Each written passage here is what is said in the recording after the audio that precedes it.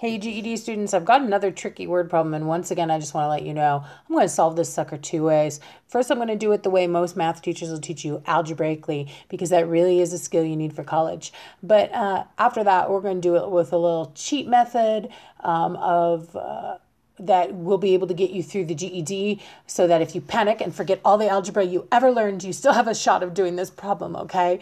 Let's go ahead and take a look at it the standard algebraic way first. Kareem had a total of $20,000 that he invested last year. He invested a portion of it in an account that paid 8% simple interest per year. Dear goodness, Kareem, where are you finding these accounts? I can't even find an account that pays 1% interest per year. Kareem must bank at a better bank than I do. And the remaining amount in an account that paid 7% annual interest. After 1 year, he received $1,540 in interest payments.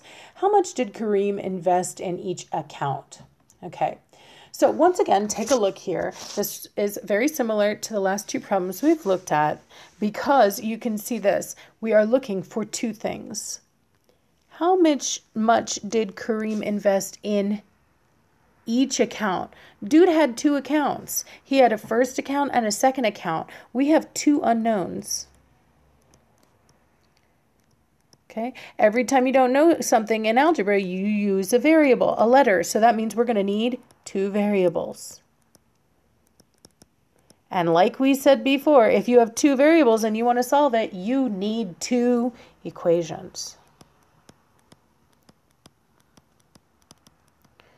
Let's give it a try. So first, let's start by defining our two variables using those two unknowns. What are the two things we don't know, the two things that we're looking for? Well, that question says, how much did Kareem invest in each account? The things that we don't know are how much he invested in the first account and how much he invested in the second account. Let's use some variables to stand for that. I'm going to use F for the amount he invested in the first account.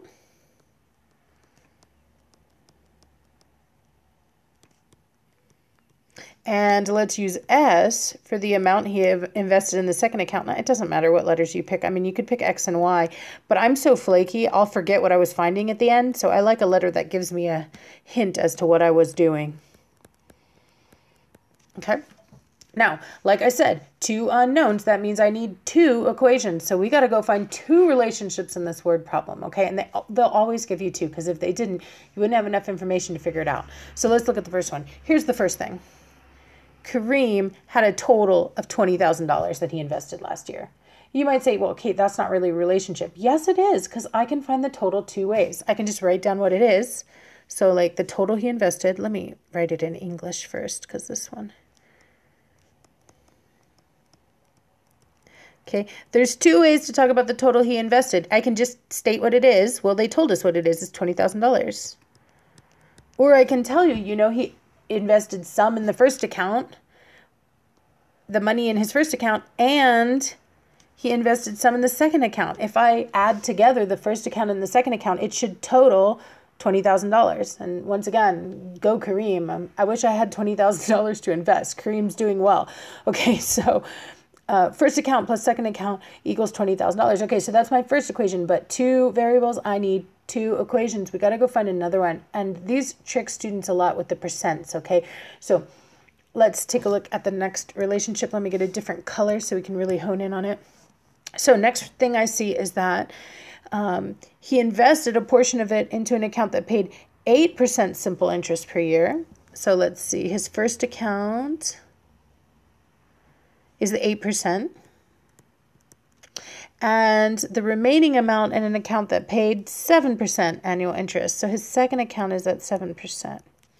Okay, and then after 1 year, he received $1,540 in interest. So once again, this time instead of talking about the total he invested, let's talk about his total interest. Again, there's two ways. They just told us how much total he got in interest. He got $1,540.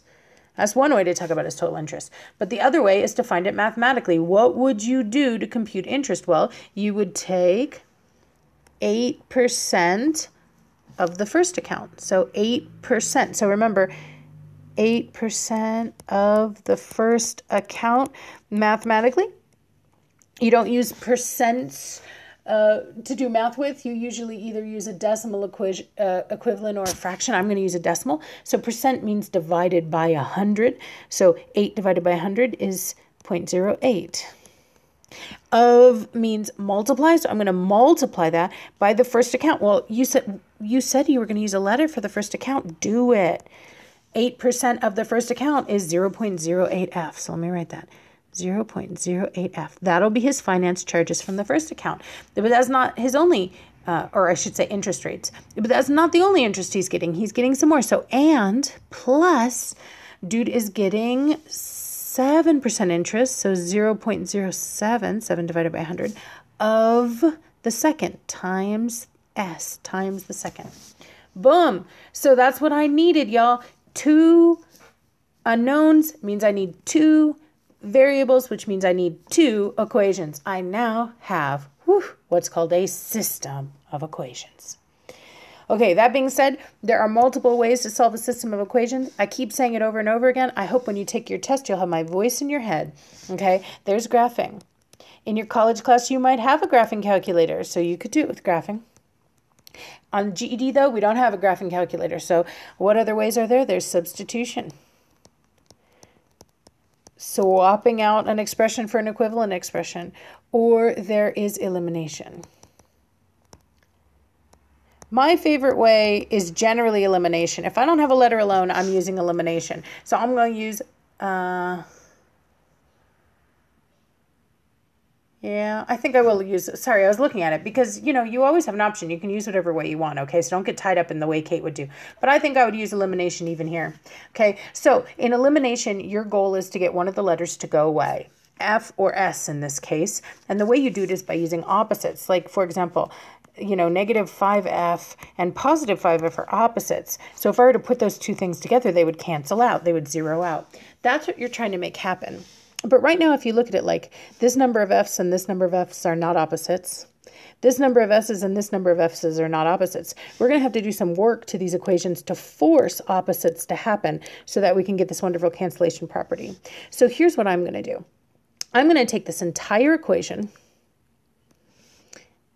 on the top here, and I'm going to multiply by negative 0.08.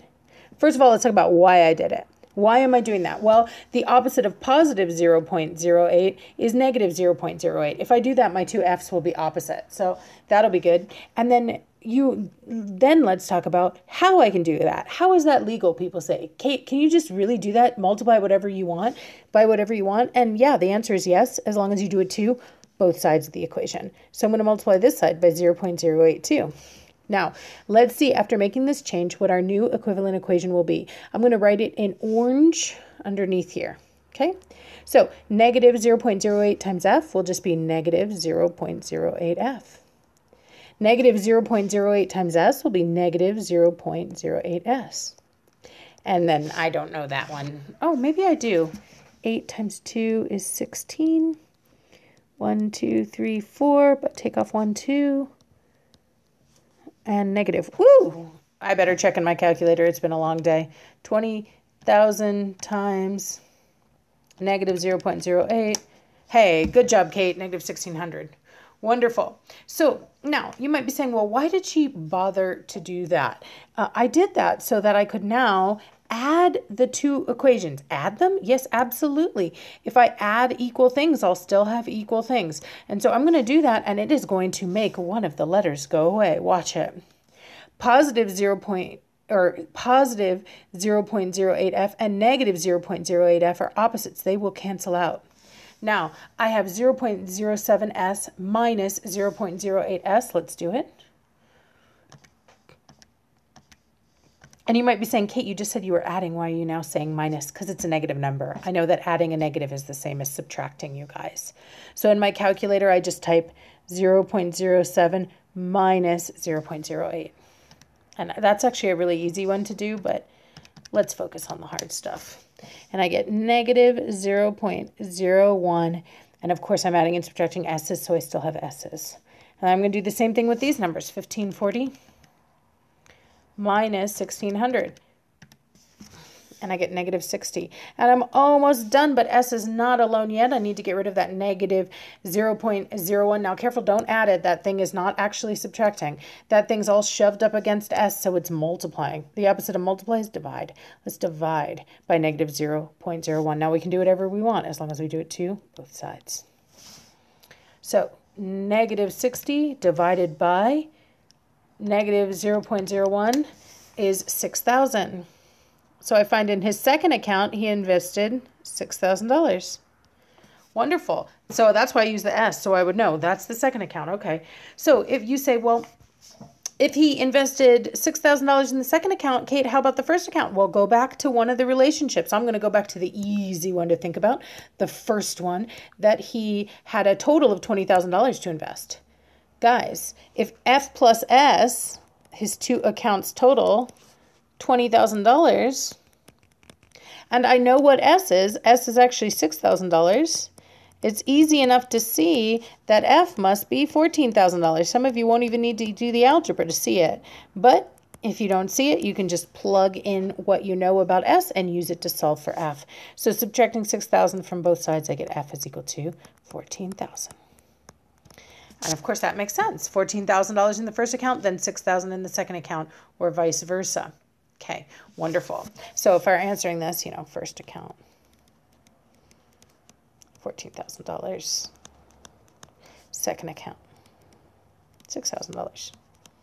Now, a lot of you guys are mad at me right now. You're like, Kate, that was unnecessarily, ridiculously hard. I hate freaking writing in the language of algebra. You're just as bad as every other teacher I ever met. And here's what I have to say. This really, really, really, really, really is the easier way once you learn the language of algebra. I know it's tricky to get used to. Eventually, you need to do it for your college goals. You guys have them, okay? But that being said, when you get to the test and you start panicking and you start freaking out, you're like, is there another way? You just took 12 minutes to do that. I don't have 12 minutes on my GED, Kate. Okay, fair enough. Let's check out the cheat method. Okay, so here we go. It's not really cheating, honestly, but we're going to just use a guess and check method. In a guess and check method, you don't have unknowns. You're just trying some of these numbers and seeing if they work. So let's go ahead and try it. Let's just try A and see if it works and fits in with what they said in the word problem. So let's try this first. Okay, so first of all, the first relationship I see is Kareem had a total of $20,000. Now, we need to make sure that in any of these scenarios, it totals $20,000. So let's do it. Let's look at the first scenario. In A, they say $6,000 in the first account and $14,000 in the second account. If I total those by adding, I do get $20,000. That one checks. So does the next one. $16,000 plus $4,000 also totals to $20,000. And we see the same thing on the next one. $14,000 plus $6,000 totals to $20,000. And again, $12,000 plus $8,000 totals to $20,000. All of them are actually checking with the first relationship. Darn it, we didn't even get to narrow things down. But that's okay. We still have a second relationship. So let's look at the next one. Next one relationship is that it says when he pays 8% simple interest on that first account and 7% interest on the second account, it ends up being a total of $1,540 in interest. So let's just check that out. If I pay 8% interest on the first account and 7% interest on the second account, does that give me a total of $1,540? I don't know. Let's check it out. 8% of 6,000 would be, let's see, 8 divided by 100, so 0.08 times 6,000 plus 7% of 1,400 would be 7 divided by 100, so 0.07 times 1,400. Oh, 14,000, sorry. Okay, and let me multiply that out. 0.08 times 6,000 plus 0.07 times 14,000. And I get $1,460. Close, but not the $1,540 I was looking for. Let's try the next one. 8% of the first account plus 7% of the second account. Okay, and check that my calculator, 0.08 times 16,000 plus 0.07 times 4,000. And 1560. Oh, so close, but not 1540. Let's rule that guy out. Okay, 8% of the $1,400 in the first account plus 7% of the $6,000 in the second account. And that one gives me...